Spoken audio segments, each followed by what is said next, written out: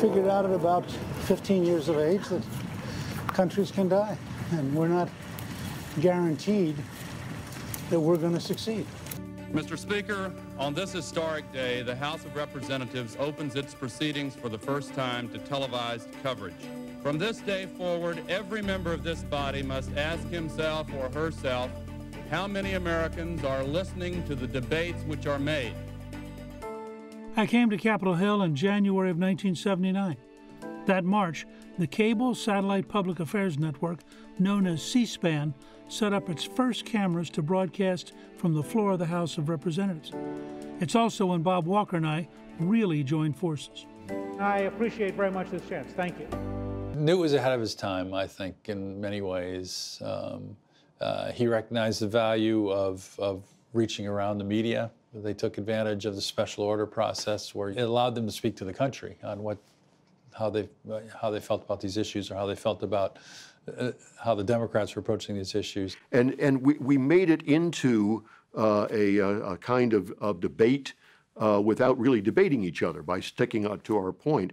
And we began to capture an audience, and we figured out pretty soon that there were people watching, and there were people watching who were activists on both sides of the political spectrum. I think among the establishment staff, Walker and I were both out there on the fringes, and we were very marginal people doing weird things, and that we somehow thought that giving speeches on the floor mattered.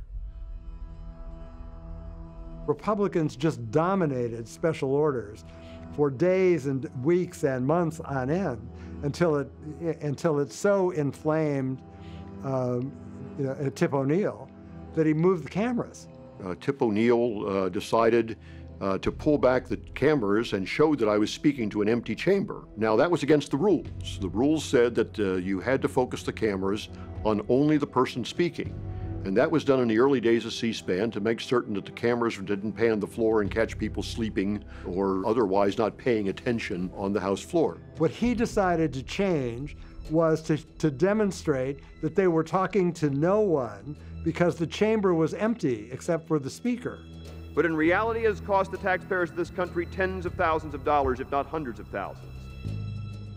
What in fact they were doing was talking to America, to the people who might be tuned into C-SPAN. I had a aide come running down and put a paper in front of me saying, "The cameras have pulled back and show you're speaking to an empty chamber." I said to the people watching that I understand that this has happened, and what you need to understand is there may not be anybody in the chamber listening to me, but a lot of you out across the country are listening to me, and just proceeded forward. But I do want to take a note of something that's evidently happening right now, which is a change of procedure here.